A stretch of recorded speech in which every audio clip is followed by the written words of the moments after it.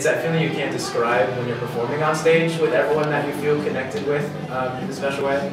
And as soon as you graduate from high school, it's all gone. So there are a lot of us that ride these really big highs as far as the show choir community goes, or having really great senior years, and then you get to college and there is no show choir. So that was my biggest inspiration. Was I miss that feeling of having a second family, since my family is all around the United States.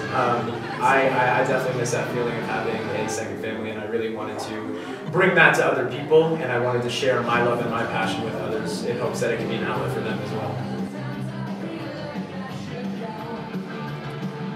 We're it for the state as far as we know, and in fact we're not even sure if we're the only ones in the country or not, because it's a harder thing to put together at the collegiate level. Those high school groups also have the blessing of having parents who are able to come and volunteer a ton of hours, band parent, choir parents. They all kind of come together and make these elaborate productions, which is crazy to see. But you know, so we're doing something pretty new here, pretty big, especially being at the collegiate level. My heart burdens be, then I am still and wait here in the silence until you come and sit a while with me. You raise me up. My favorite memory is winning grand champion at Fairfield last year. We were the first. That was the first collegiate show choir competition in all of the United States, and we came out on top. I am strong when I am on your shoulders. You raise me up to more than I can be.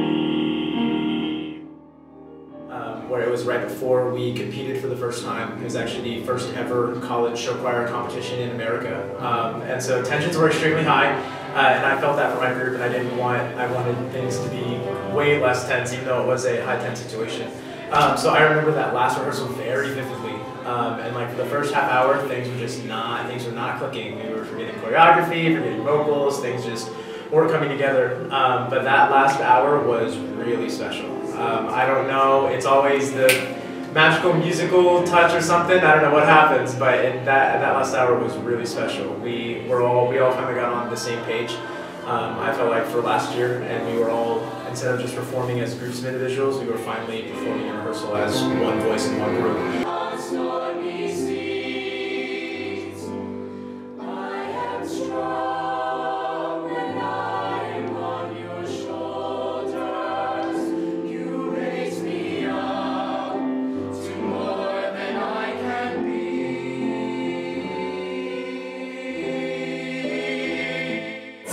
Super fun. You make a lot of friends. You get to do all these fun performances like Raider Come On and Raider Roundup, and then you get to do outside like community performances as well.